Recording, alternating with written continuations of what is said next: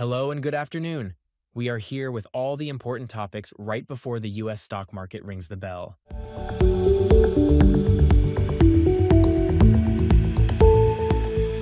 U.S.-based buyout fund Apollo Global Management, in collaboration with local fund JB Capital, is reportedly preparing a bid for Vodafone's Spanish unit, as per expansion newspaper sources.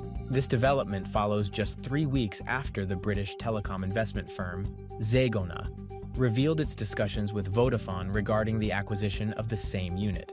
The Spanish division of Vodafone is estimated to be valued at approximately 5 billion euros, $5.27 billion.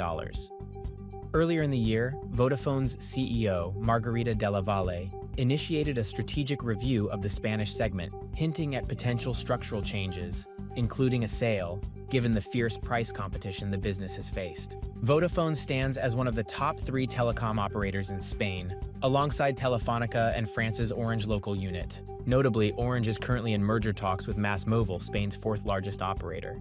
Both Apollo and JB Capital have yet to comment on the matter.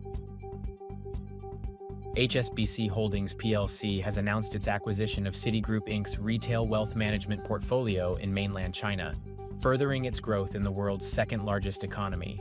The portfolio, valued at approximately $3.6 billion, encompasses assets and deposits from wealth customers in 11 major Chinese cities. While the terms remain undisclosed, the deal is slated for completion in the first half of 2024, according to Citi. This move aligns with HSBC's ambition to dominate the rapidly expanding Chinese wealth market, despite prevailing apprehensions regarding the Chinese economy, particularly the downturn in its real estate sector. Nuno Matos, CEO of Wealth and Personal Banking at HSBC, emphasized the significance of mainland China in their Asian wealth management strategy. HSBC continues to enhance its footprint in China, recently acquiring a 50% stake in HSBC Life China and initiating private banking ventures in 6 cities.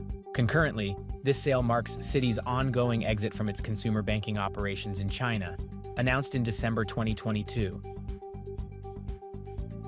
Bristol-Myers Squibb, BMY, has announced its intention to purchase cancer drugmaker Mirati Therapeutics, MRTX, in a deal valued at up to $5.8 billion.